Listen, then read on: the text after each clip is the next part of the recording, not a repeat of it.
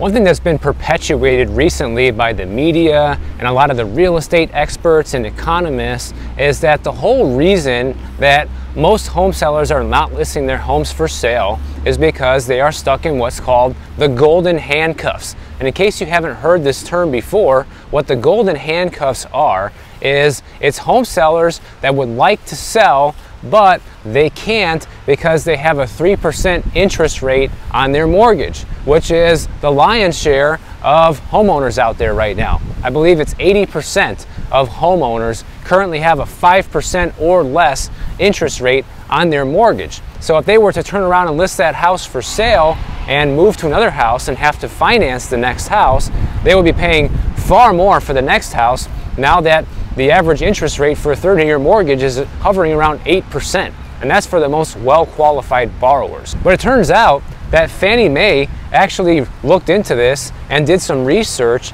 and they found out that there's more to it than just the fact that people have 3% mortgages. There's more reasons why people are not listing their homes for sale right now. So Fannie Mae did the research, and they actually looked at people that have a mortgage and don't have a mortgage. So you get both type of homeowners in this research data.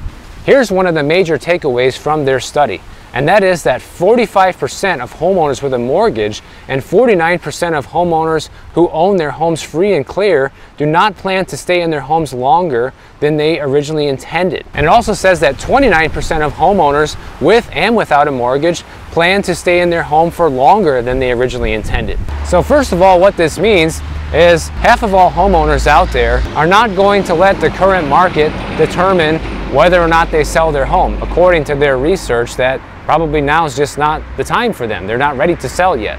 But the 29% who are hanging on to their house longer than they originally intended, there are other motivations at play besides the high interest rates. 19% of those people said that they liked their home and the location. 13% said that home prices were too high to buy elsewhere.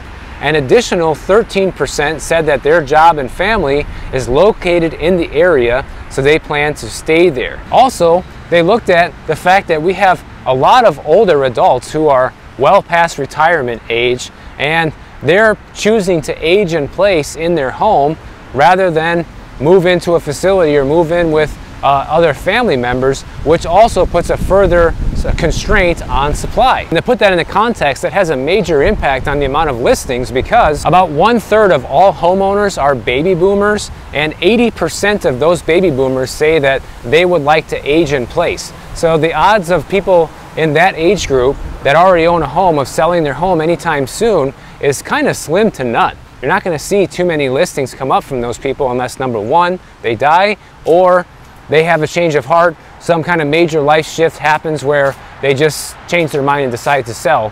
But the vast majority of them are likely not going to do that. So the interesting thing is, a lot of people are not overstaying how long that they want to stay in the house in general. And so what this suggests, that even if interest rates were to drop to, 3% tomorrow, which isn't going to happen, but if it would, it suggests that there wouldn't be a surge of listings hitting the market. Now, I kind of disagree, because what about the other half of people? Only 49% of the homeowners say that they are not staying longer than they intend to. What about the other half of people? I've even heard from many of you guys in the comments section over the last several months that a lot of you wish you could sell and move somewhere else, but there's a lot of problems with that. Number one being that you probably can't afford to buy another house if you do that. And number two, you wouldn't even be able to afford to buy the house again that you live in now at today's prices and rates. And I also have a hard time believing that everybody who bought recently is extremely happy with their purchase and they have no intention of leaving. I've covered numerous buyer's remorse stories with you guys, highlighting all the problems that people have had with buying a house over the past couple of years during the run-up. And I think there's a lot of people out there that would get out of that property if they could right now, but they can't. Even people that say they intend to hang on to the house, guys, things change. Like even me, when I bought my condo 2 years ago, basically, it's almost 2 years ago now, I had the intention that I'm gonna hang on to this place for a really long time, maybe forever. But now, I'm kind of thinking about maybe not doing that.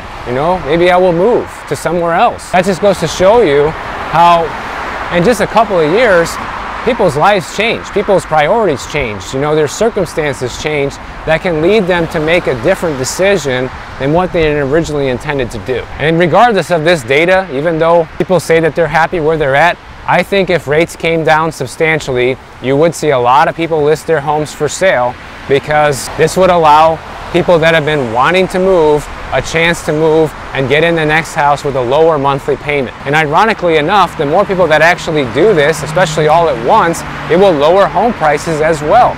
Because when you have a flood of inventory into the market, it lowers prices. And one interesting thing that George Gammon pointed out the other day in one of his videos is that home prices are already going down, guys. First of all, the price of a new home has shrunk substantially. It's about 13% down year over year right now. So that's came down at a much faster clip than existing homes. The other thing that he pointed out in his video, because so many home builders are doing rate buy downs and they're giving people artificially low interest rates, this is also artificially propping up the housing market, because they're still able to sell the home at a relatively high price because the buyer is getting a lower rate than what they would typically get from a different lender, or if they were to buy an existing home. And so those completed home sales turn into comps, which boost the prices of homes in the surrounding area. Because if they weren't allowed to do these mortgage rate buy downs, for example, then the only thing they'd be able to do is cut prices, and with the prices being cut, that would much more accurately reflect what's happening in the current housing market. Because essentially they are cutting the price, but the way they're doing it is through a mortgage rate buy down, not through taking the number off the actual price tag. Okay, we made it. This is the house I wanted to show you guys. This house has literally been for sale since before I left for my trip for California, guys, and it's still sitting here on the market for sale today. So this house is a 3-bedroom, 3-bathroom, and it's listed for sale at $2.5 million. And of course, it's another flip, okay? Because they bought it back in 2021, literally 2 years ago, for $1.85 million. Tried listing it for sale back in May for $2.85 million, and have substantially cut the price since then, a little over $350,000 of a price cut, and it's still available for sale. And then when we look at Redfin's competitiveness for a house like this, there's not much competition at all. You can see that it says not very competitive to buy a house like this. Oh, I wonder why. Probably because most people don't have $2.8 million to throw at a house like this. Maybe that's the reason. And so this proves an interesting point right now, that home sellers are not in the driver's seat anymore when it comes to asking whatever they want, guys. Because 2 years ago, this house would have just flew off the market, because in fact, that's what actually happened. This person who bought this house paid $1.85 million for it, and the house flew off the market. Back in 2017, the previous owner before them bought it for only $920,000. So what is this house really worth? Well, probably not much more than what the current owner actually paid for it, but yet they want $2.5 million, guys. Do you think they're actually gonna get it? I don't. Especially if the house has been sitting on the market for sale for that long. So people need to get with the program right now if they want to sell houses. Because one of the problems is that home sellers can still read stories like this and think that they can still command top dollar. You know, I just saw this the other day. US home prices rose to record high in August. And this is according to the Case-Shiller Home Price Index, okay?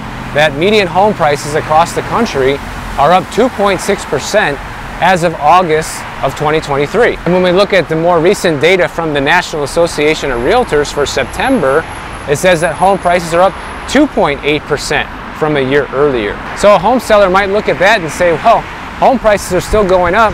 I can ask more than ever. Well, not really, guys, because this place I just showed you is a perfect example. I mean, this house has been listed for almost 6 months now. A fairly priced house, or a well-priced house, should sell in like 30 days, for real, no matter what the market conditions are, even under these conditions right now. Now, obviously, if you still live in an area where homes are still very affordable, then you might be able to get away with pricing the house higher than ever and still get it sold, because it's still relatively cheap compared to an area like this. But it is also important to pay attention to the overall trend, because one thing you have to remember is the Case-Shiller Home Price Index is delayed by a couple of months. We just got their August data and we just stepped into November.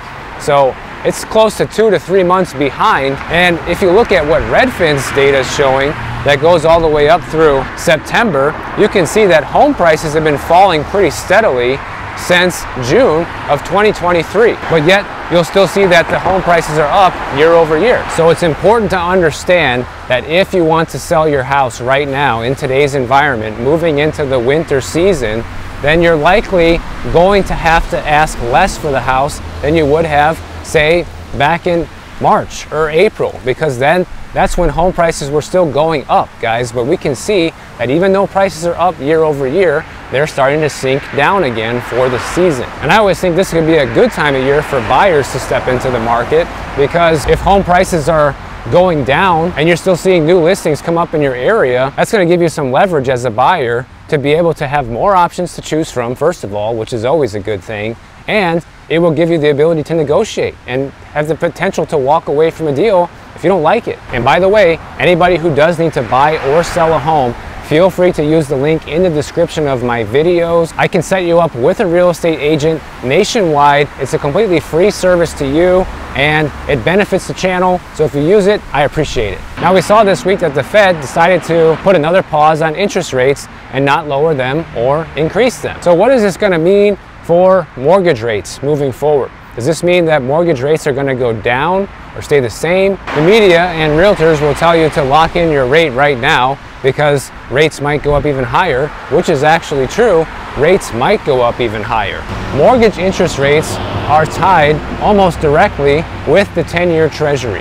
And the 10-year Treasury has hit a recent high of close to 5%, but it's actually been coming down over the past couple of weeks, and it's down to about 4.68% as of me recording this video. So mortgage rates are likely to fall a little bit as well with that recent fall in the 10-year Treasury. But we can see the overall trajectory of the 10-year Treasury has been steadily going up over the past couple of years. And if it continues to go up, we're likely to see mortgage rates get even higher than they are today, even if the Fed does nothing. And the same is also true for interest rates on other type of loan products like car loans and credit cards, personal loans. These rates can also go up as well, even if the Fed doesn't do any more hikes. But the funny thing is, they're telling people now lock in an 8% rate because that's going to look like a good deal compared to the 8.5% or 9% interest rates that you could be facing in the next few months.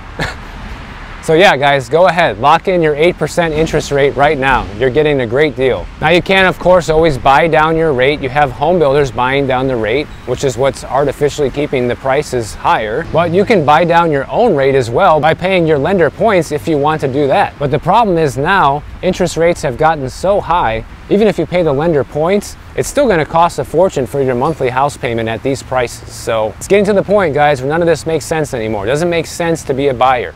You know, I covered with you a couple days ago how renting is literally 52% cheaper than buying basically everywhere right now. And even the example I gave in that video, I found a house that was for sale that would literally cost 35% less to rent versus buy, because that house is for rent or for sale. So take your pick. Do you want a monthly payment that's 35 or 52% higher than what it would be to rent that same house? I don't know why anybody would opt for that right now, especially going into this time when we could be seeing mortgage rates hit, 9% soon. Now, I saw an interesting question come up on the Florida Realtors website, and it was basically this.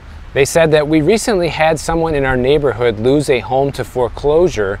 We feel terrible for the owners. With a nearby foreclosure, can we expect home prices in the neighborhood to fall? And then the story goes on to give a long diatribe answer of how this isn't 2008 and we're not going to see a huge distress in the housing market. Of course, that's what all the real estate agencies are saying.